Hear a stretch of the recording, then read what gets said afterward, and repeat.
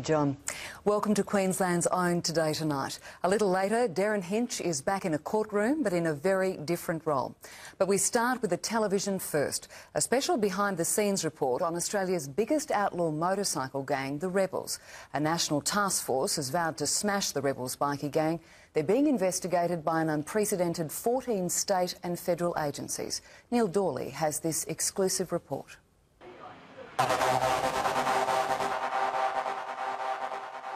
They say they're misunderstood. The authorities say they're a highly organised criminal organisation with tentacles spreading around the world. We are targeting people we believe are criminals and also pose a great risk to members of the public. We don't go looking for it, but it's, we're never going to back away from anywhere that wants it, They are the Rebels, Australia's largest outlaw motorcycle gang with an estimated 2,000 members split into more than 60 chapters across the country. Yeah, that's what it is, the Brotherhood, yeah. Where loyalty, trust and getting the club's colours mean everything. Rebels forever, forever rebel, but it's just while you got this patch on your back, that's sort of what you're, just a motto of what we're all about, that's all.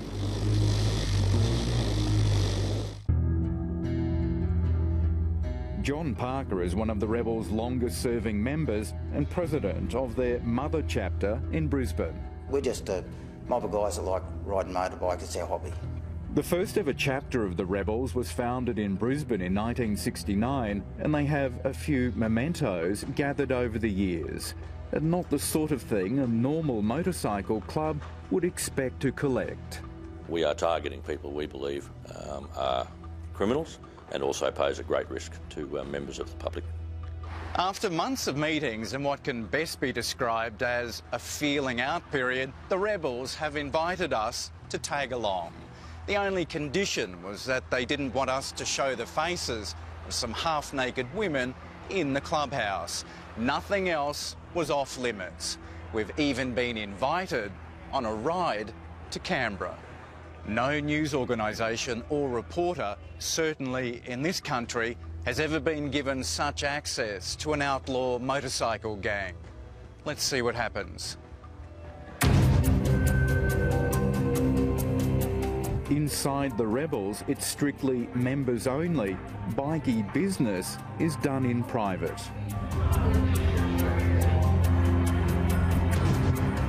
Make no mistake, this is a public relations exercise for them, as bikie gangs have been getting a lot of attention of late, and they don't like it. I just want to let people know, just get the story straight.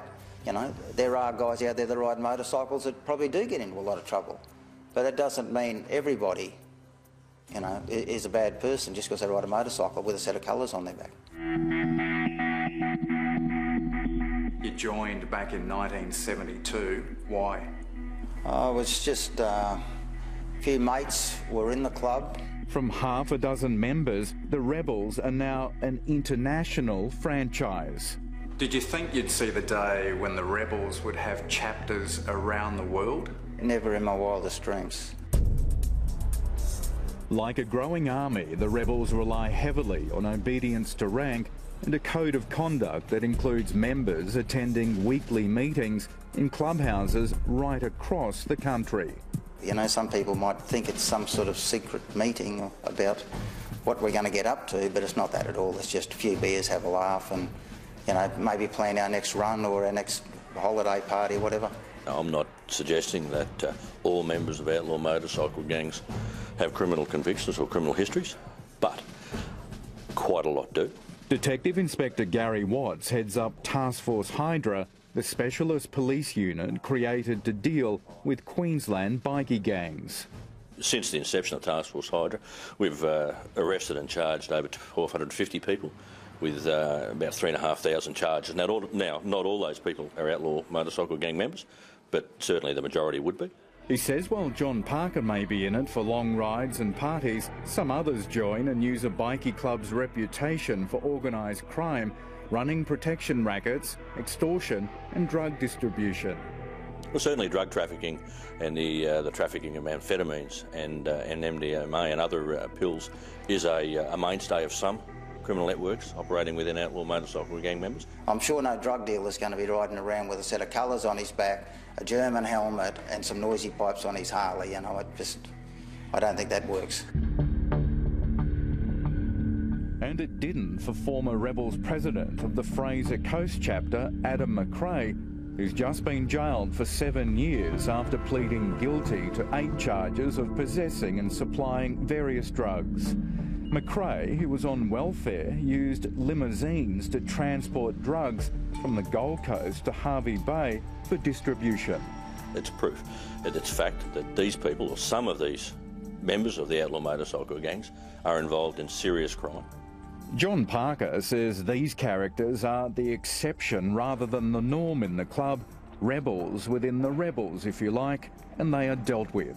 It's an individual thing. Nowhere in the world it's club organised. You know, anybody that ever gets, you know, or especially even in our club, that might get into trouble for doing something wrong, it's never ever a club organised thing. The gang itself hands out punishment to members breaking the law. You know, they'll have their bikes confiscated off them and thrown out of the club immediately. Do you have a criminal record? No, just traffic offences, that's all. I haven't got no criminal history whatsoever. But wherever they go, police follow and watch them, especially on their annual runs. All members are expected to take part. Only those in hospital or jail are excused. Generally when we go on a run, there's a lot of us in one big group, and the sound and the atmosphere, it's just amazing. Stephen Tapo Keeley is one of the club's newest members. The part I like is I get to ride my motorcycle all over Australia. It's just like our yearly holiday. Like, you know, we just pack up and forget everything that you left behind. Everything except a large police contingent with officers ready and waiting as they leave for Canberra. It really is amazing the number of police involved in what so far has just been an escort. We've counted 13 cars and there are a few motorbikes as well, in a convoy stretching about 1 kilometre along the highway. A police presence is felt the entire journey. They check for licences, roadworthies, noise violations, helmet compliance, and of course, drugs and alcohol. Well, I think that was the biggest waste of taxpayers' money that I've ever seen in my life. Is an element of it, though, getting under their skin? No, it's to ensure that they behave and they comply with the traffic regulations. Gary Watts makes no apologies for the zero-tolerance approach, regardless of what the offence is. Since we established the Gauntlet policy, we've seen traffic offending reduced to almost non-existent. Now they start a bike squad that just hounds the hell out of us, and they're supposed to be following us around to check organised crime, but they're booking us for helmets, noisy mufflers, and like I say to them, I said, mate, you know, is it drugs, is it organised crime, or do you might as well just use the traffic branch to book us for helmets and noise? Detective Inspector Watts says in the past it's been found bikie gangs use non-members to manufacture and sell drugs. We've actually found a variety of networks operating, and the way they do business is quite different. But yes, we certainly have found that to remain aloof or distant from the trafficking seems to be an aim of some of the more higher level members of outlaw motorcycle gangs. He says gangs also actively recruit new members to keep the club young and strong. Young males, large, physically imposing with a propensity to violence, seem to be attractive to them. For those who have been recruited, like Stephen Tapo Keeley, the road to becoming a rebel can be long and tedious. The club voted to make him a nominee member, meaning he could go on rides, but still had to perform menial jobs around their clubhouse. Your chores or your work could involve, you know, cooking the barbecue, serving drinks. Tapo had to wait 18 months before a second vote promoted him to being a full member, and he finally earned his club colours. There's your colours, mate. Be proud of them. Very proud, very exciting, just a unbelievable feeling, really. Thanks, fellas. Now, to stay in, he'll have to follow the Rebels rules, which govern how chapters are run. Members must ride Harley Davidsons. It is a cooler bike to have. The vest that bears the Confederate flag must never be defaced. Colours remain the property of the club, and members pay dues of $10 a week. They must only be worn when members are riding their bikes, never in cars. And colours must be handed back by members who can leave, but not to join another club. I don't think anybody would want to. I would never think about joining another club. When the Melbourne shooter Christopher Wayne Hudson defected from the Finks to the Hells Angels, the Finks shot him in the face. Also covered, tattoos. Only members of more than 5 years can have club tattoos, but if you want one on your back, you'll have to wait 10.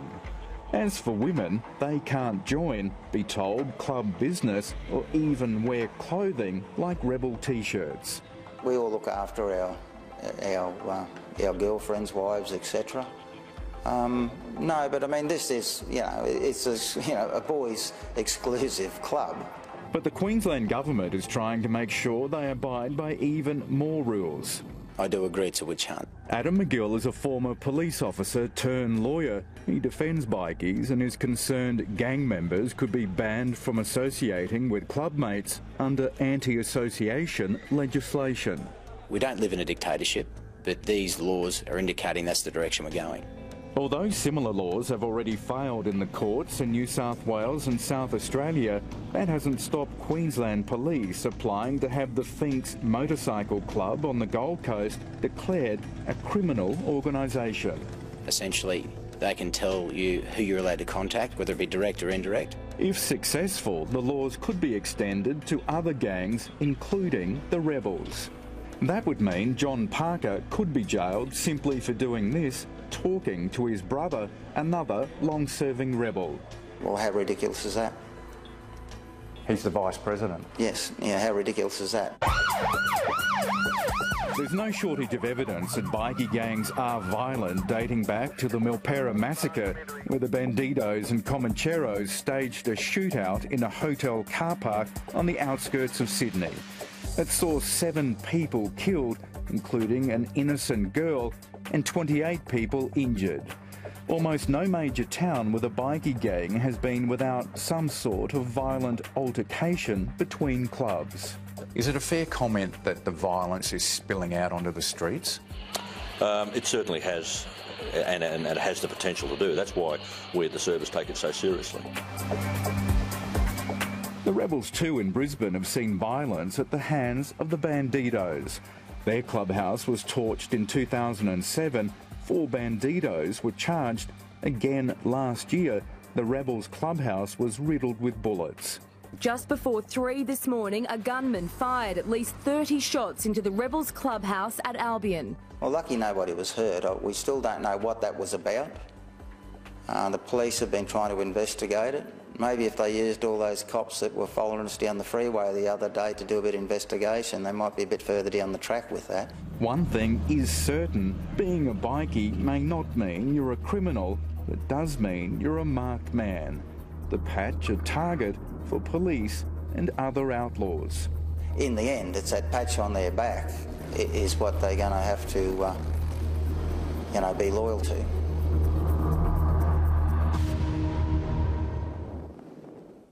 Neil Dawley reporting there, and Andrew Curry was the cameraman on that story.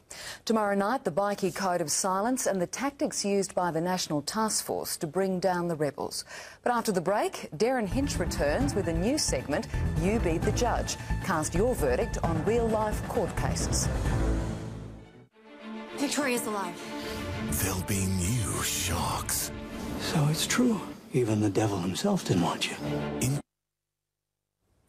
Welcome back as we begin a new segment with Darren Hinch. Tonight he's back in court, but in a very different role, presenting a new segment, You Be the Judge.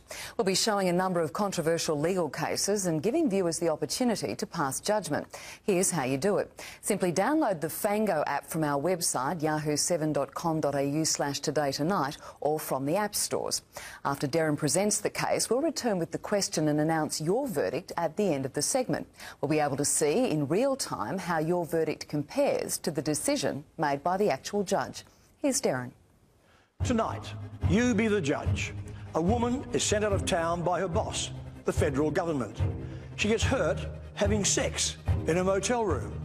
She sues her employer for compo. Should she get it? This is how it happened. The woman, we'll call her Brenda because the courts suppressed her name, is sent to a country town to meet the staff and discuss dreary things like budgets. She decides to liven up her evening. In advance, she calls a bloke she'd met in that town a few weeks earlier and they arrange to have dinner. Drinks and dinner turn into something else. Between 10 o'clock and 11 p.m, according to court documents, they return to her motel and start having sex.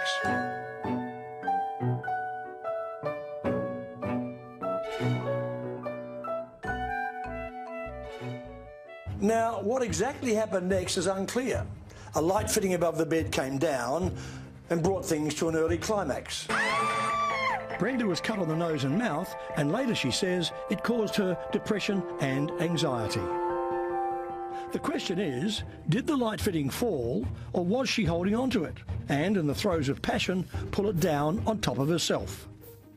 The male friend, the only witness, he wasn't much help. He said they were going hard and didn't know if they'd bumped the light or it just fell off. I think she was on her back when it happened, but I wasn't paying attention because we are rolling around. So, what's your verdict so far? I'll give you some hints. Workers' Comp originally decided to pay the work claim, but then changed its mind after more details came out about how the injuries actually occurred. Brenda appealed to the Administrative Appeals Tribunal, and it agreed with the boss. The compo claim was rejected. So, she took the case to federal court, where Judge John Nicholas obviously agreed with Brenda's lawyer, Leo Gray, when he claimed that having sex in your motel room while working out of town was as ordinary as having a shower or sleeping. She wasn't doing anything illegal. The tribunal had ruled earlier that the woman had been injured in a recreational activity and her injuries were of a private nature during her leisure time. But Judge Nicholas said that if the woman had been injured playing cards in a motel room, she would have been entitled to compensation. What if it was stripped jack naked? The government, perhaps sensing a dangerous libidinous precedent here, appealed the verdict to a full bench of the federal court. We'll have that decision after the break. Well, you've heard the details of the case. Now it's your chance to get involved. We're asking, did the public servant deserve compensation, yes or no? Head to Fango and let us know your thoughts. We'll have the result shortly.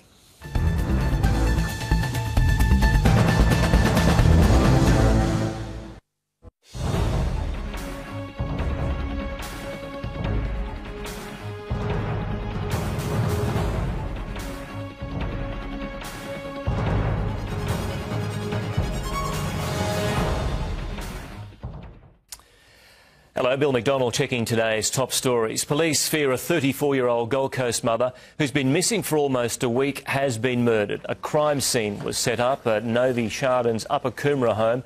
Mr Chardon has flown to Indonesia with their 2 children. Police say they could be searching for more than one murderer after a 23-year-old Mackay woman was found dead near her home. Shandy Blackburn's family has made an emotional appeal to help catch her killer after holding a candlelight vigil overnight. An exclusive 7 News investigation has found Queensland children are drinking alcohol years earlier than previous generations. New research shows the average child has their first drink at just 12 years of age. And for the first time since Olivia Newton-John in 1975, An Australian has won the Record of the Year at the Grammys. Gautier picked up 3 awards, 2 for his worldwide hit Somebody That I Used to Know. Congratulations to him. So that is the headlines now from the newsroom. Back to you, Sharon. Thank you, Bill. Now to the verdict on whether that public servant we call Brenda deserved workers' compensation for an injury sustained while having sex on a work trip. Here's Darren Hench with his thoughts on whether the courts got it right or wrong. Back to the case of Brenda. She was injured having sex while working out of town. Brenda was attached to the Human Relations section of a Commonwealth Government agency. Well, she was certainly taking human relations seriously, even having some while off duty. The government said she wasn't entitled to compo. The Appeals Tribunal agreed. A federal court judge said she was. What do you think? There was an appeal before the full bench of the federal court, Judges Keane, Buchan and Bromberg. In a 19-page judgment, they noted that the High Court has ruled that a man injured playing lunchtime cricket on the concrete outside a hangar where he worked was entitled to compensation from his boss. Is bedtime sex the same as lunchtime cricket? You be the judge. The appeals court judges ruled in her favour. Brenda got the money. You read this decision, and the first judge and the appeal judges, they legally got it right. And recently, Comcare has announced it's appealing to the High Court. My verdict: if the light fixture simply fell, then Brenda had a case to sue the motel. If she pulled it down in a moment of passion, then, sorry Brenda, that's life. In the court of common sense. Come on Brenda, you made your bed, lie in it. You just heard the decision of the federal court judge and Darren's verdict. But what do you think at home? The Fango results are in, and 10% say the public servant did deserve compensation for her injury, while 90% believe workers' compensation shouldn't cover what happens under the sheets. Thanks for your company. I'm Sharon Godella. Enjoy your evening.